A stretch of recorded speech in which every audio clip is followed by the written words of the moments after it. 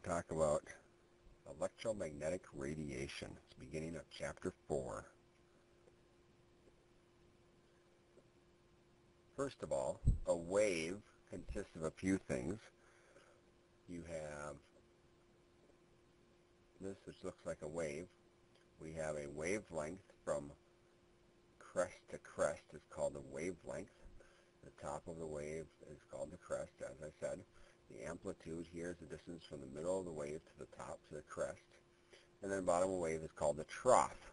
An electromagnetic wave is a wave where there's an electric field and a perpendicular magnetic field in which the wavelengths of both of those fields are the same as they travel. Now, those wavelengths can change size. As a wavelength becomes longer, like this one on top,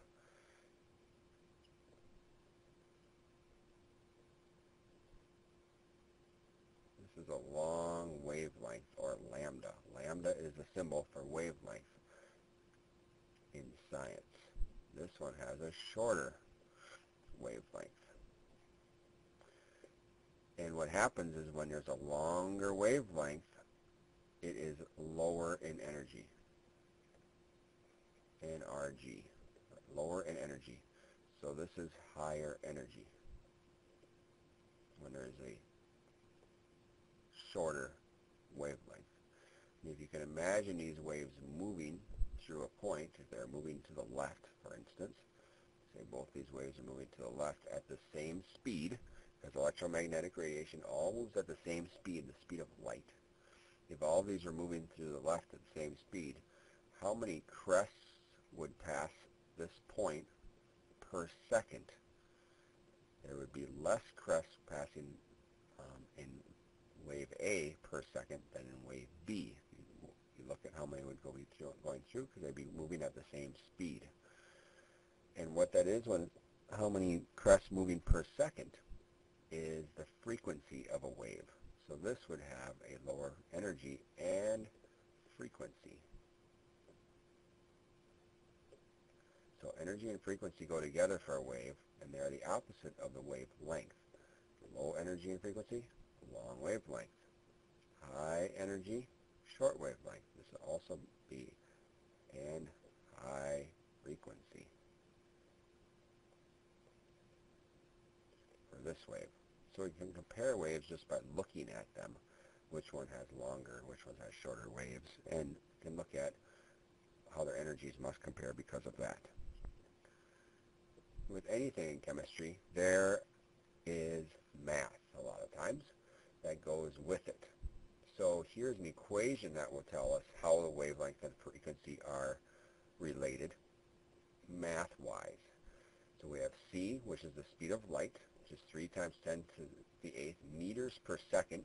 Put that in perspective.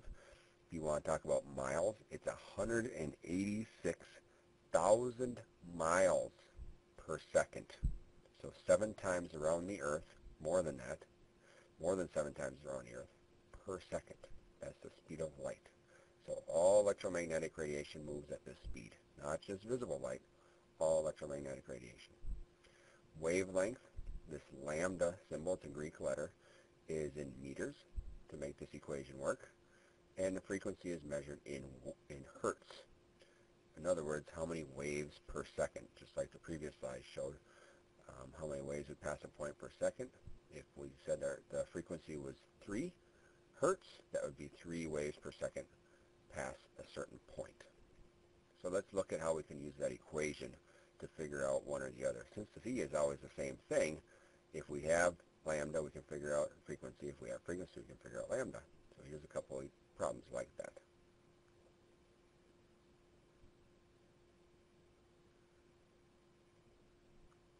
So if I want to know the wavelength of 103.7 megahertz radio waves, all right, so I can use my original equation, and I'm going to rearrange that for wavelength, or lambda.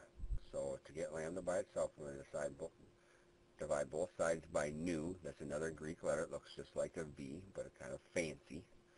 And if I do that, that gives me lambda, which equals c over nu. C is always 3.00 times 10 to the 8th meters per second. Nu is my frequency. That's 103.7 mega, which is 6 spots over to the left of hertz, so it's 6 powers of 10 bigger than hertz, times 10 to the 6th hertz. Or hertz is also known as a second to the negative 1, waves to the, per second. So those will cancel out with seconds, and my answer will be in meters.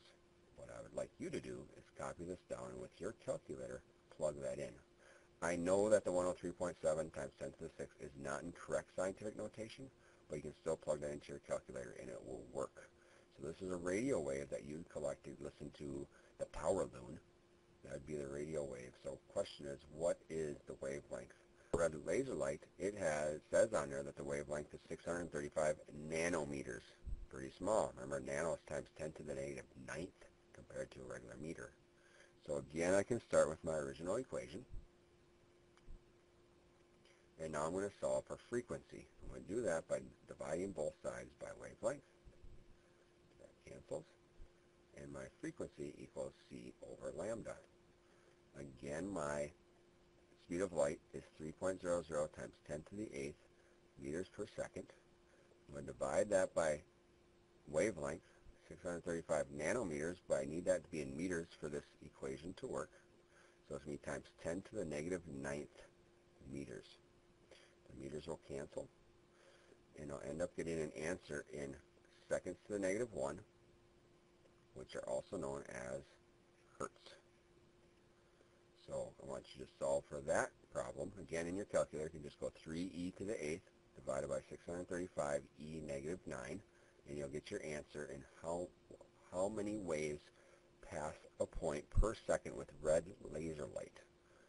That's what that answer will tell you. How many waves pass a point per second with red laser light. If we look at the electromagnetic spectrum, there's a wide range of lengths as you look at it.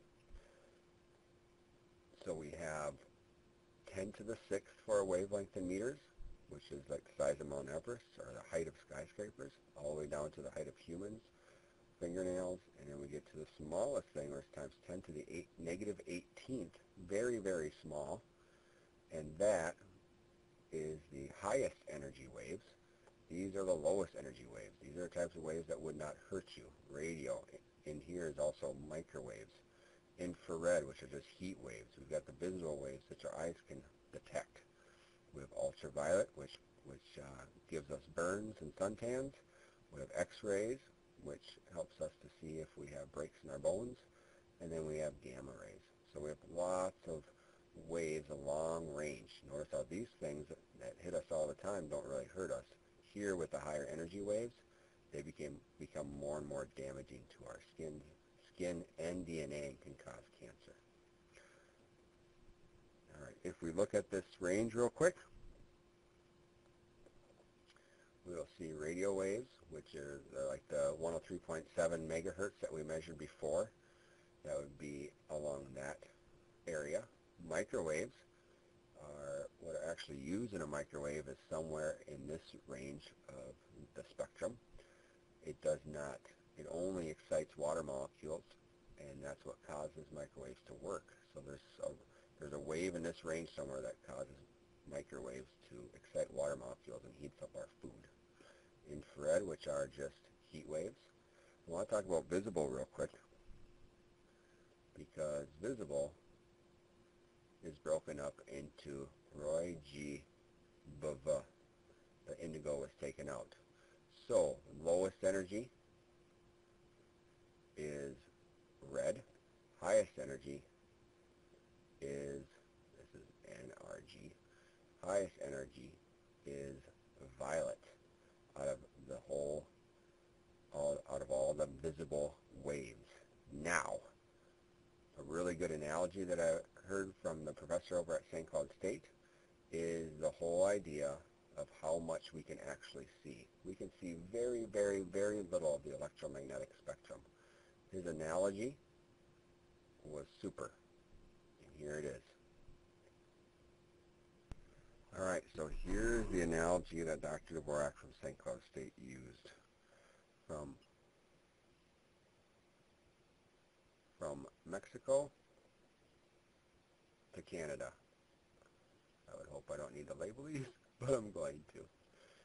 From this distance here is approximately 2,600 miles. That's the distance from Mexico to Canada, approximately.